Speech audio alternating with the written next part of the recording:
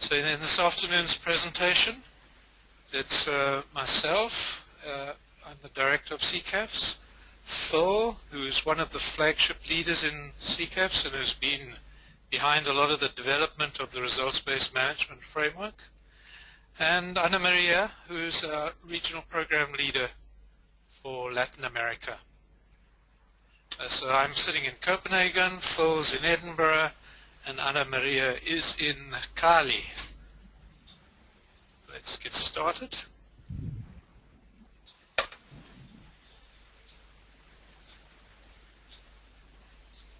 So that what we're going to do this afternoon is it'll be a brief talk of about 20 minutes, and then there's questions and answers.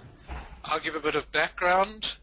Phil will look at the global and regional impact pathways and targets. Ana Maria will then look at from a regional perspective, and we'll hand it back to Phil, who would look at the planning and reporting system that tries to capture all the information that's happening in the impact pathways, and then look briefly at managing for results, lessons learned, and then a Q&A. So results-based management isn't really anything new in the climate change world. All the different processes have these kinds of targets. In the UNFCCC, they talk about measurable, reportable, and verifiable, or MRV, and this is applied to greenhouse gas emissions and adaptation actions. The newly established Alliance for Climate Smart Agriculture has a target related to resilience, and it will also be watching progress towards that target. And then the SDGs, number 13, is related to climate change, and there will also be targets related to resilience, adaptive capacity, and policy uptake. So then CCAFS, at a very broad level, what are we aiming at? Our targets are going to be around farmer resilience and emissions reductions. So we have 4 flagships, and each of these flagships has global impact pathways. The first flagship is climate smart technologies and portfolios. The second flagship is about climate information services and climate informed safety nets. The third one is the mitigation agenda, low emissions development. And the fourth one is about policies related to climate resilience. Where the action really happens in terms of our impact pathways is at the regional level, so it's at the national and regional level, where we establish impact pathways around those flagships. And we're going to work in these 5 regions that are shown here. The other word that you'll hear today is projects. So this is a large body of work. It can be any kind of funds, core funds, bilateral funds. It can be single or multiple centers, or it can be working in one region or across multiple regions. The key thing is that a project has to qualify for CCAFS, has to fit in within the integrated regional, integrated impact pathways. So what process have we been using to get to where we are in 2015? In 2013 and going into 2014, we started a results-based management trial on just one portion of CCAFS to test out various methods. And then in 2014, we started to put in place the system which is now going to be initiated this year. This involved defining global impact pathways, defining regional impact pathways, then getting calls for ideas around those impact pathways. Once we'd selected the various ideas, we then went into regional planning meetings where the specifics of targets and milestones related to the impact pathways were determined. This was a very iterative process, so that the bottom planning of projects at the sort of regional level and at the project level has then fed back into what we've accepted as our global impact pathways and regional impact pathways. Behind the impact pathway work, we have something, a knowledge platform, which we call a planning and reporting system, the P&R system. And this is an attempt to capture the complexity in as simple way as possible and make it transparent to everybody. We'll come back to describing these various things in the next few slides. So Phil, I hand over to you. Thanks, Bruce. This diagram attempts to show the relationship between the projects that Bruce has just described, going up to the intermediate development outcomes, or some of the intermediate development outcomes of the CGIAR, towards which CCAFS contributes. And we see that projects are contributing to clusters of activities, which in themselves are then contributing to flagship and regional outcomes, but at two different times into the future. So what we're particularly concerned with outcomes at 2019 along the impact pathway, and then also outcomes at 2025. And so these are then our assumptions are that these impact pathways, through achieving these outcomes at different times, then will be contributing towards the IDOs. Next one, please, Bruce.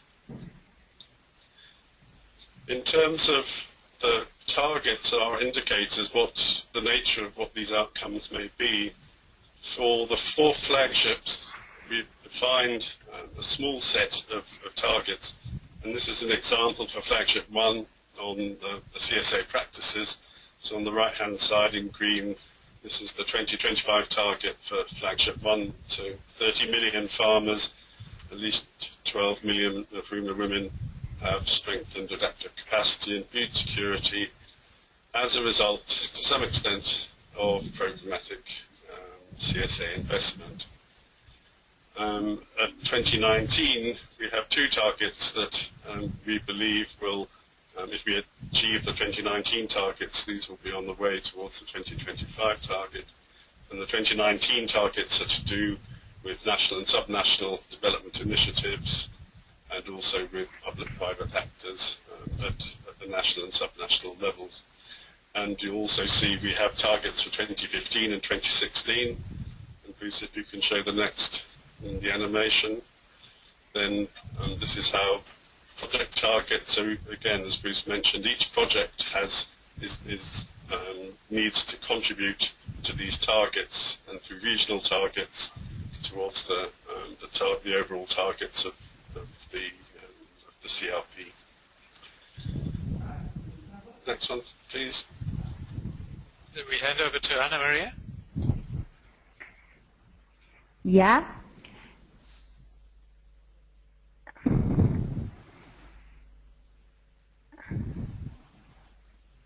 Yeah, Maria, you can go ahead.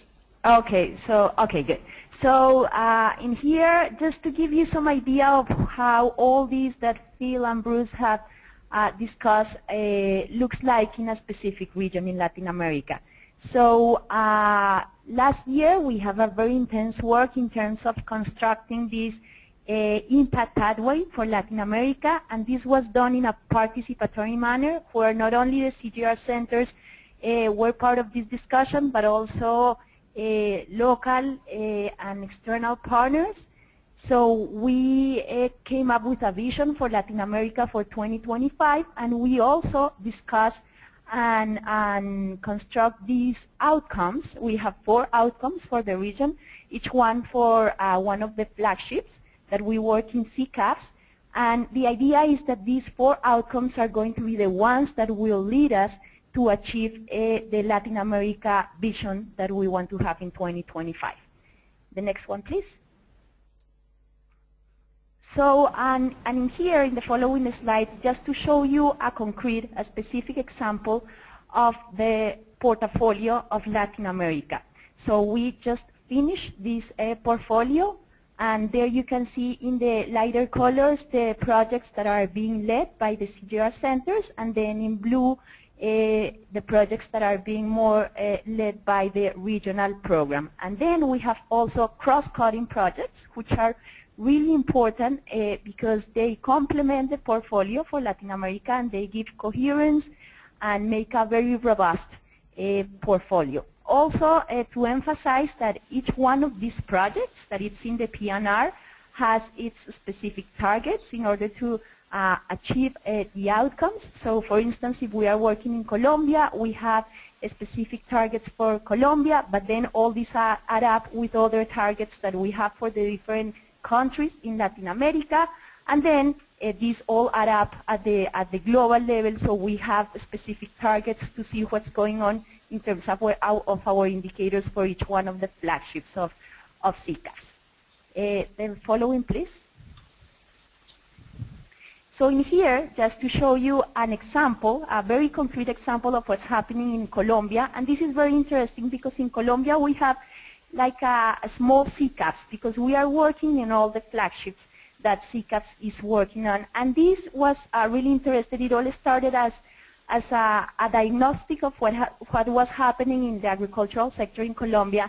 And basically what was happening was that climate was managing the agricultural sector. So we had even El Niño, La Niña, this climate variability, and we were not prepared, so a lot of damages, reductions in income, threatening the livelihoods of farmers. So basically what we wanted to do, and that we have already begun doing it, is that we want to work with the institutions in Colombia so that this situation can be the other way around. So it's not climate that it's managing the agricultural sector, but it's the agricultural sector that it's managing climate to its own advantage or benefit. So in here what you can see are the pieces of this work that we have been doing in Colombia. We have been working on improved crop varieties for floods and droughts. We have been working on building this forecast, not only a seasonal forecast, but agroclimatic forecast, also in terms of policy and NAMA, supporting the government with information to feed these NAMAs. And in terms of the adaptation plan for the agricultural sector, we have been working in the formulation and implementation of the plan, working closely with the stakeholders. And then these new projects, the ones that you see in the slide, are the ones that are coming part of this new portfolio, and they are going to complement the work that we have been doing in the past 18 months in Colombia. So for instance, we have the climate site-specific management, where you saw in the previous slide, and this is going to help us to get these improved crop varieties to farmers. And then in terms of the agroclimatic forecast, we have in our project of the climate smart villages for Cauca in Colombia, we are putting together these tables where we discuss the forecast, but more important than that, we discuss specific adaptation practices according to these forecasts. In terms of the mitigation agenda, we are working on greenhouse gases measuring methods for smallholders, and this is going to be very useful to formulate the NAMA, and the government asked for this information. And in terms of the adaptation plan, we are working with the methodology of socioeconomic scenarios, which has been proven to be very useful in the other regions of CCAFS that it has been implemented. So we are working closely with the government so we can have a more robust adaptation plan that takes into account the potential different futures. And to close this loop, we just signed an agreement with Agronet, which is the platform from the Ministry of Agriculture, which has a lot of expertise in terms of technologies of information and communication, so through internet, through text messages, mobile phones. They are getting all this information into every farmer in Colombia. So by signing this agreement, what we are doing is that all the information that we already generated and that we are continue to generate in Colombia, we're making sure that it's going to go to farmers, and farmers will be able to use the information, not only in Colombia, but since Agronet has also agreements and works with other countries in the region, we're also going to be able to reach other farmers in the region. Back to you, Bruce. Okay, and actually over to Phil. To Phil, sorry. Okay, thank you. And now just a couple of slides on the planning and reporting platform, which is in a way the way in which we really try to pull many of these issues, many of these things together. This is it's a bespoke system that's being put together by David Abreu and his colleagues at CIAT. We looked briefly to see if we could find an off-the-peg solution, but we were not able to, and so the team's been working extremely hard putting this together. So as the name implies, this is a system in which we can plan and do reporting. This shows the screen for at the start and a list of the projects that the particular people may be in charge of. Next one, please, Bruce. And then for each project, there's a whole range of different information that can be entered and aggregated. This shows a project description actually for the scenarios work, but on the left-hand side you see the project menu. So this has a description of what the project is, and then further down it has a listing of the partners, the budget, and the project outcomes, and then the activities. And so all projects in CCAFS have this kind of format. For the reporting piece of this, the reporting is still being worked on, but we hope by later on in this year we'll have a fully integrated system that's online and available for everybody to use. The next one, please.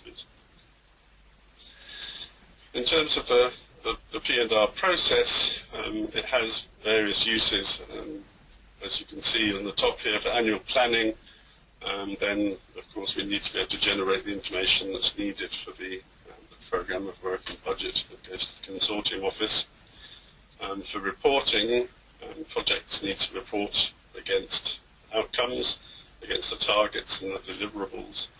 And for these, this information is needed so that we can generate reports on the topics that are needed, but also importantly for the monitoring and evaluation for results-based management. And the next one, please, Bruce. In terms of managing for results, each project needs to collect data on the indicators. And as remember from a previous slide, we had for flagship 1, for example, there were 2 indicators for 2019. The other flagships have a very similar sort of system, and so for the whole of CCAFS, projects need to be collecting data on 1 or 2 or more, but mostly it's a small number of these 8 indicators that together will result in CCAFS attaining its objectives.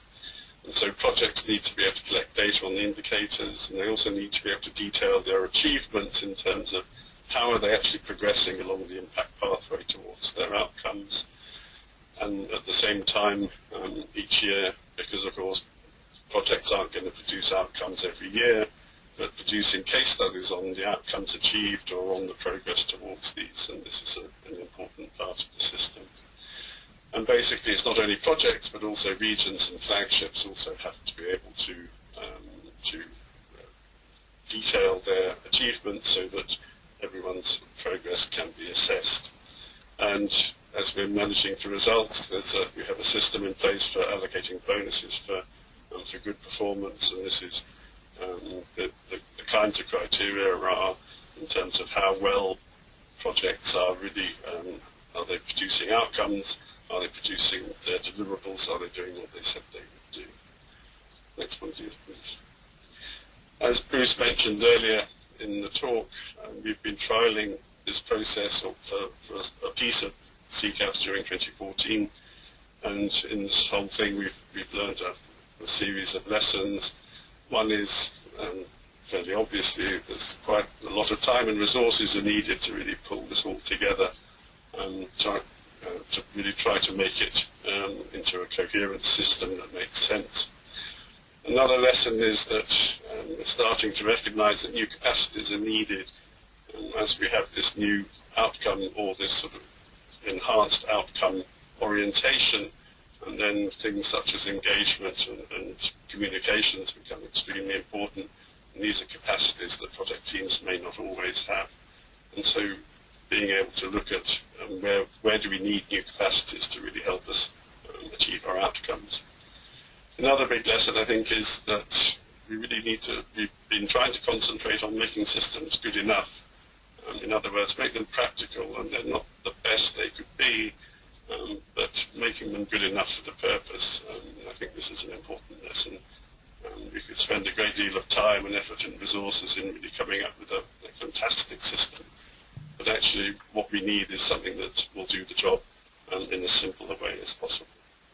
And the fourth lesson to highlight is perhaps the RBM trial projects in 2014 are starting to do things differently, and it's partly related to capacities, but also related to the way that work is planned and activities are put together, and the types of partnerships that the projects are working with.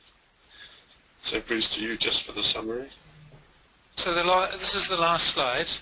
So what we've seen from 2014 to 2015 is really a major shift in CCAFS in terms of a new portfolio and a new way of doing business in terms of these interlinked impact pathways right from the ground project level up to the global levels. And associated with that, interlinked targets and milestones along the impact pathway. And then behind the scenes, I think this planning and reporting system is pretty crucial for success because it really allows you to track everything in the entire portfolio. We recognize that it's a continual learning process for RBM. It's adaptive management, and so you will find on our website a whole lot of learning briefs. There's a wiki where the RBM trialists are sharing lessons, and there's a range of M&E resources. I think the sort of motto in putting this all together is that all of us are dealing with this in all the CRPs, all the research in these complex systems is really challenging, but we have to look for solutions which are not going to be transaction cost heavy, that are practical to implement, and that are not going to take up all the resources away from the actual research. So that's it. Any last words, Phil, and then Anne-Marie? That's fine. Anything, Anna-Maria? Yeah, I just want to emphasize that one of the most exciting things of the new way that we are doing business in CCAFS, it's the regional perspective that CCAFS is implemented into its program. So I really believe that understanding the economic, social, political context of the territories where we are working and involving since the very beginning the partners, the local partners, it's going to be key in this journey of achieving outcomes. So I'm really excited to see that the regional perspective it's really relevant in CCAFS. Good. Thanks, Anne-Marie. So we're open for questions. You just have to type them into your question box somewhere on the screen in front of you.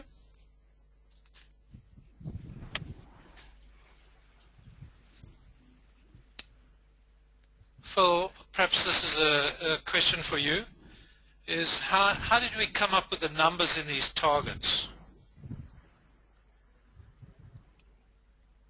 Yes, this is a good question, and I think that we've spent quite a lot of time thinking about these over the last several months. I think the quick answer is that it's been a sort of a highly iterative process, and then it's been, if you like, sort of validated, or we've made sort of changes to these in a couple of ways. I think one way has been through the regional workshops that some of you will have been involved in over the last 4 to 5 months, where we were asking projects what they thought themselves, how they would be able to contribute to these program targets, and then aggregating those and then seeing how were we doing, were we at sort of the right order of magnitude for these numbers. And another way in which we've done some sort of very qualitative validation was just looking at how other large organizations also have come up with their targets and indicators. And so I think it's a mixture, highly iterative, and in a way I think these are sort of in long-term numbers that that we believe are fairly reasonable. I mean, they may, through time, they may get some adjustment, but I think most people are reasonably happy with these. But it's not an easy question to sort of answer and say, well, you know, this is how we did it. It's certainly been a lot of thinking and a lot of iteration to come up with what we believe are pretty much reasonable. Thanks. So I'm just going to speak to Martin. Martin, can you share us the questions? I don't see any yet. Yes, hold on.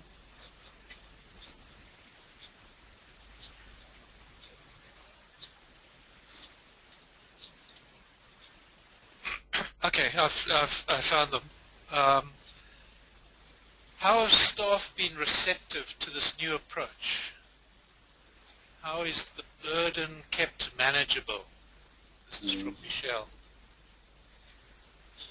I would say it's mixed. So in some cases there's extreme resistance. In some cases there's ticking the box to get around it without really thinking about it. But I would say in general there's been a relatively positive uptake of the approach. We've had regional planning meetings where scientists have come together with partners, and in general I think that they've gone okay in terms of buy-in to the process. I don't know if Anna-Marie, you want to comment, given you were at one of the regional program meetings. Yeah, I agree with you. For the case of Latin America, I think that it went very well. I think it was a good idea to have partners, not only the CGIAR partners, but outside from the CGIAR world partners in these meetings, because two things. One, that they became part of all this process, and they understood how we are doing things. So I think that was very important. And the relationship that we start building in these workshops, in terms of that we are all in the same boat, and that we all think that it is important, this results-based management strategy. I think that was helpful, and partners were very comfortable with this. Thanks, Anna-Marie. Mm-hmm. The next question is from Rashid at the ISBC. Any attempts being made to coordinating the different RBM trials? So there were the CCAFS trial was just one of the trials. I think there were about 4 or 5 others. What the CRP directors are planning is another session like this where we share lessons across the trials. At the moment we haven't done that yet, Rashid. A question from Michelle Rodrigo. How will you manage the data collection from local partners through filling out forms, data uploading to the system? Who will monitor this as being done? Phil, do you want to do that one? Yes, thanks. This is actually the guys at David and colleagues at CIAT are actually in the process right now of designing how this is going to be done. And of course, this all has to be done in the context of the new CGIAR open access policy. But we're designing sort of mechanisms and processes whereby data can be uploaded or linked. If there are many people who like to keep their own data on their own servers of their own organizations, and so having links with documentation so that at least that data is then sort of discoverable and downloadable by people who are interested in looking at it. Again, I think one of the issues here is how do we keep this sort of relatively light without making it sort of overly burdensome. And so I think this is one of the tricky things that we're currently sort of trying to come to conclusions about. But I mean, making deliverables and data sets open and available, that's a very important part of what we need to be doing. The next question is, do we know that we can do all of this with the available resources, doing the research, doing the engagement with next users, doing the M&E, the communication, etc.? What if things turn out to be more burdensome than we initially planned? Can we incorporate lessons on workloads by making adjustments along the way? This is from Jacob van Etten at Bioversity. I think one shouldn't underestimate the amount of work involved in achieving outcomes, and that one does have to devote resources to working along the impact pathway as opposed to just doing the research. So, you know, my feeling is that that if we want to achieve outcomes, we have to do this. And I actually don't even like the word transaction costs, because in some ways, if you want to achieve outcomes, the cost of business is engagement, communication, etc., etc. But nonetheless, I also take Jacob's last piece of his question, which can we incorporate lessons on workloads by making adjustments along the way? I definitely think we have to do that sort of thing. I think it's a learning process, and that we must be willing to make big shifts if there's things which are not working well. Impact pathways modify over time as the circumstances vary. How does your monitoring platform cater for these changes and the need to modify, review impact pathways? And this is from Christian Roth. I think it's a great question, Christian. And in some ways it's what we've been talking about in the management team, is that one should not spend an enormous amount of time trying to get the impact pathways 1000% perfect, because the likelihood that they're going to change is pretty dramatic. So I think one has to be really flexible about the impact pathways and be willing to make adjustments. But then it does come back to Jacob's question, that that means coming back to the impact pathways, more stakeholder meetings, etc., etc., and adding to the sort of burdens of the research process. So I think it's a balancing act, but I think there's a real need to have to change. I don't know if Anna-Marie or Phil want to throw in anything.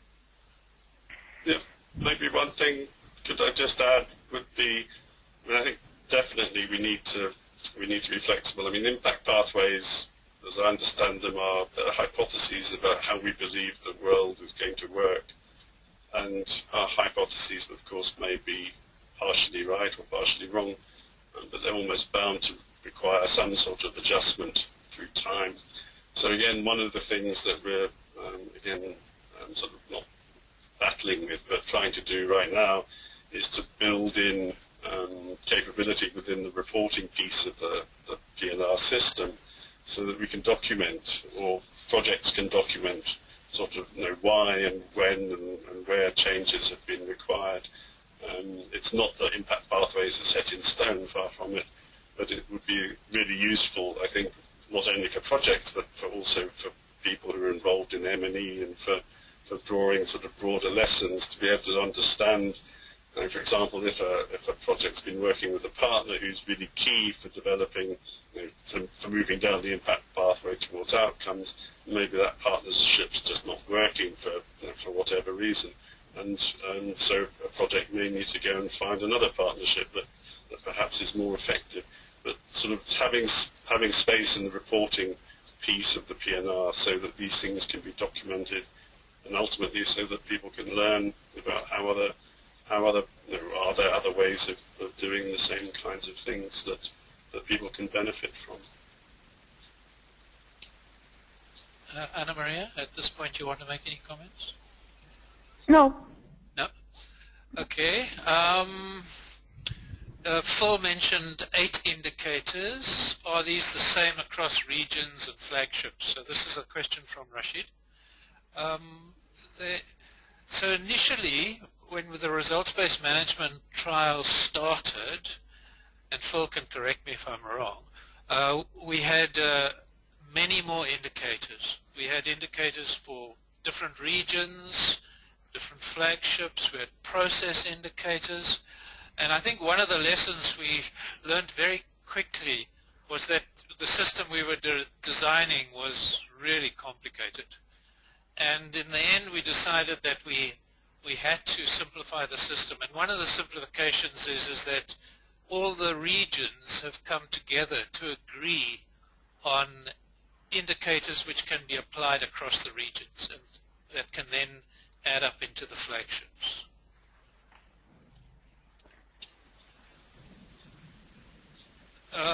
Next question. There's another 4 or 5 questions I see, so we better get it on. It's also a good one from John Helen at Summit.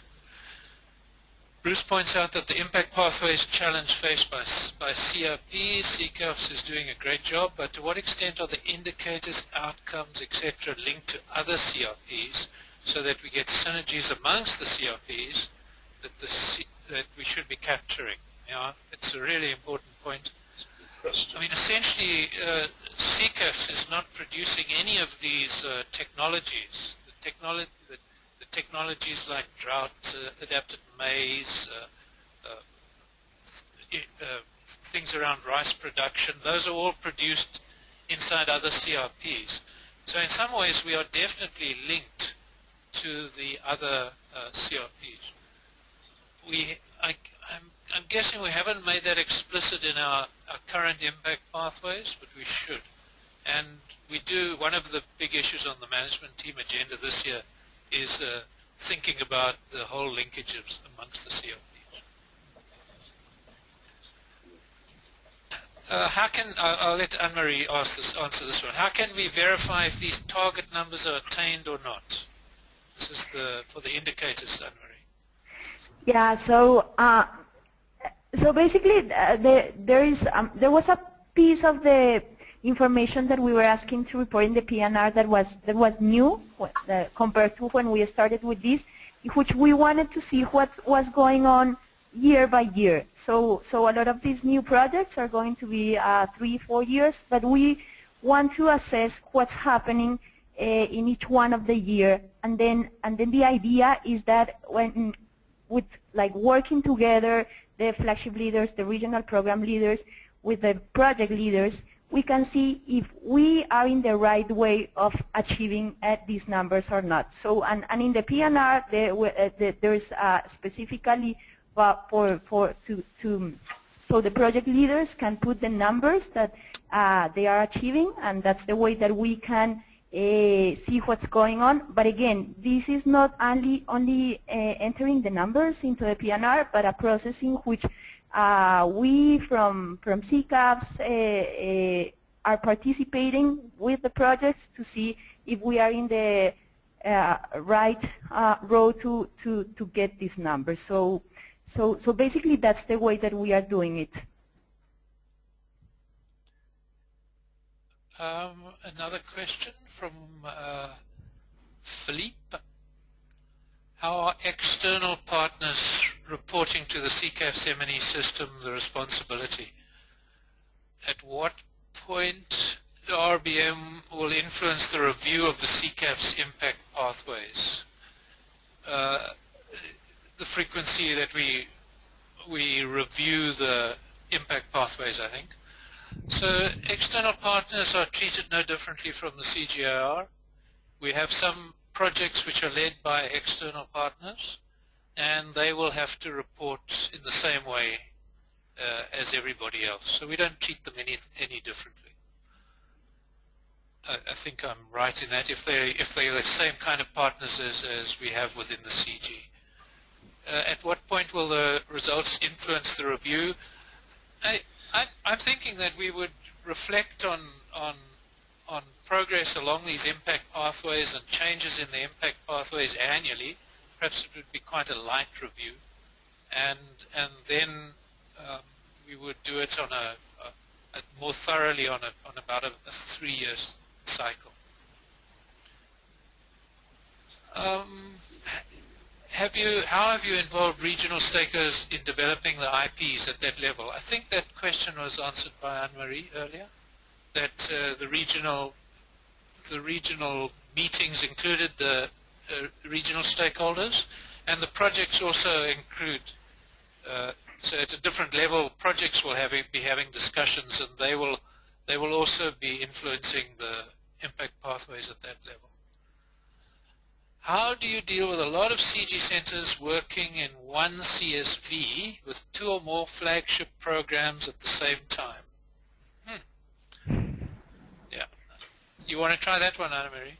How do you deal with a lot of CG centers working in one climate smart village with 2 or more flagship programs at the same time?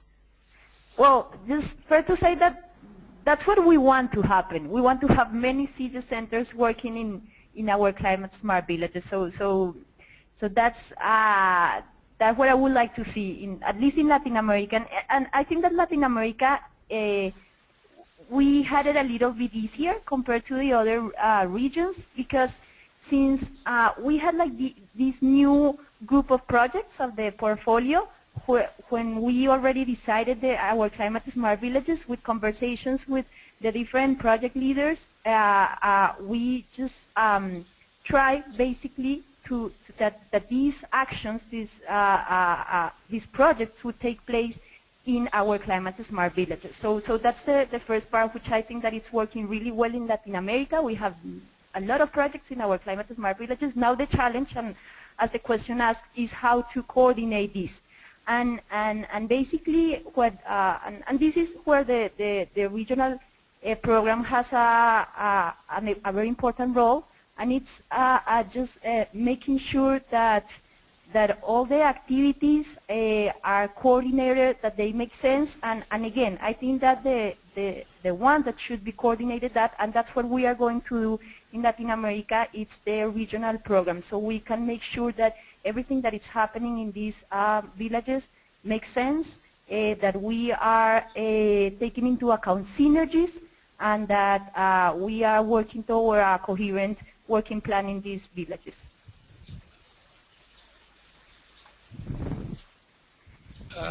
Michelle asks, will you be providing training on RBM to staff and partners to help with long-term buy-in? Ensure there's a common understanding of RBM terms. Phil, do you want to do that, given that you've been through the trial? Yes, I think we are looking into, well, we've done some in 2014 for some of the RBM trialists. I think looking more towards the future, one of the things we're going to be developing this year is a sort of support pack of materials that are online that can help people do what's needed.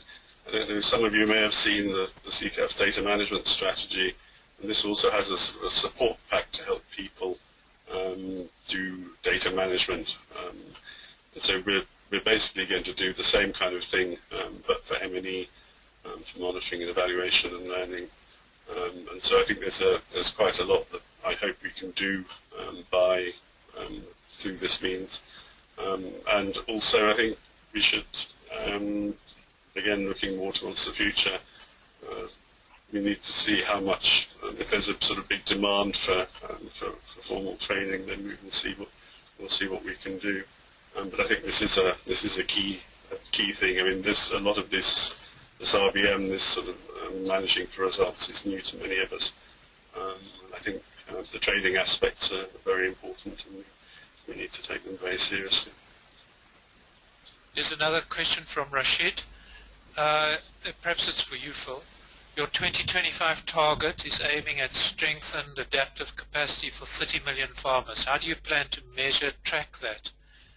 How to deal with attribution? So I just quickly say that that's the target for flagship 1. There's also targets for the other flagships.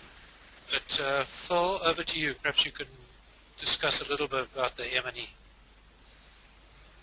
Okay, on I'll take the second bit first. On attribution, I think we're not so much concerned with attribution as with contribution, and so I think perhaps if you like, sort of 20 years ago, I think a lot of impact assessment got quite wound up with the idea of or trying to sort of track attribution in quite specific ways. But I think what the impact pathway approach, I think, is sort of a bit more amenable to thinking about the plausible narratives about how CCAFS and how the host of other partners who are involved in the work, and even other partners and other players working in a region or a village or a locality, how all these people are doing things that are moving towards outcomes.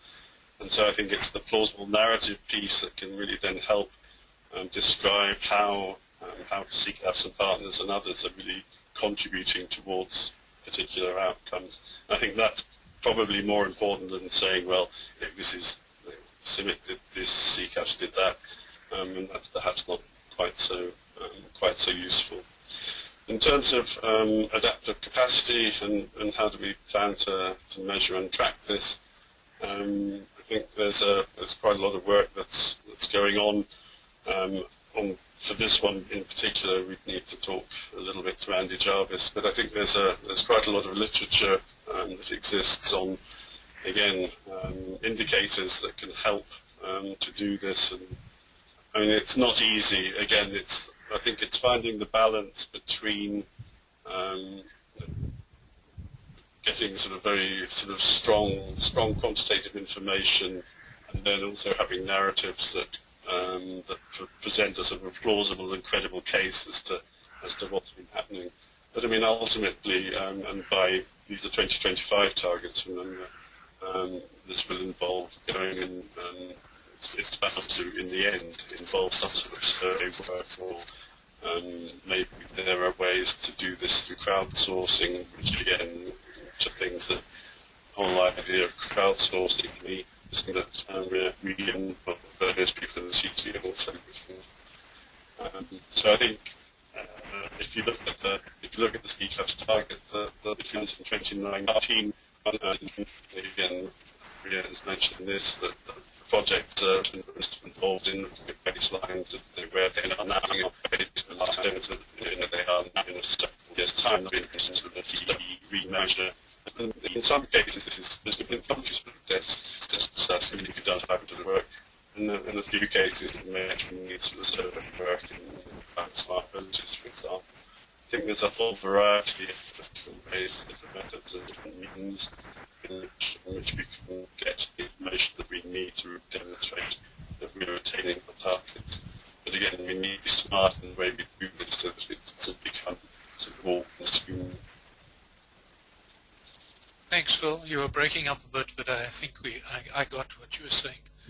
So just one addition is that essentially the monitoring and evaluation, all the projects are responsible for some aspects of that M&E related to their own work. There's two more questions, and then I think we'll probably call it a day. How are you seeing the CCAFS approach to building the architecture of the program, being able to facilitate collaboration with other CRPs? I think perhaps Sarah, this is from Sarah Park at Worldfish. I think I perhaps answered this in relation to, I think it was John Helen's question, is that we've got it on our agenda this year to really think through this whole connection to other parts of the system. So I think it's still a work in progress. I don't think it's going to be a big challenge myself, especially, for example, linking into the commodity CRPs, which we depend on for their technology development. So I don't see that as a big challenge. This is the last one from Champagne at also Worldfish. It is expected that project leaders should explain and convince local partners about adopting RBM. If so, what plans are in place to build their capacity to do so? I don't know, perhaps Anna-Maria can answer this. My feeling is that some of our local partners are more amenable to it than within the CG, but do you want to try? Yeah, I agree with you, Bruce. Our local partners are a little bit, are more into the development side. So I think that they are very used into our RBM, and I guess that if there are cases in which we really see that we need to make a case because we see that this is not working, then we can work that out. But I think that in general, this is the way that they do businesses.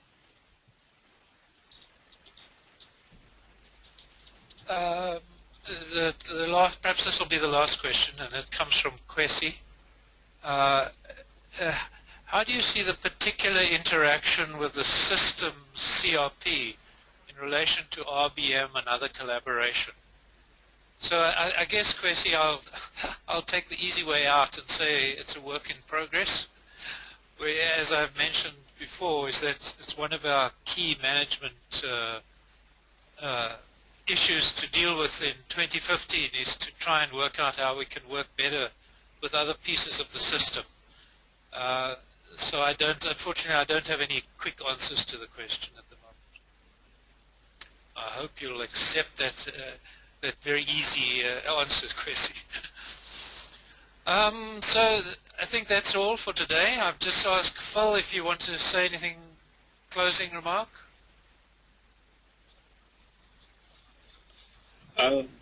Perhaps just to say it's all this work. I mean, it's been a huge amount of work on the part of very many people, and it's probably what didn't come across when I was speaking very much was there was a lot of excitement about this sort of change.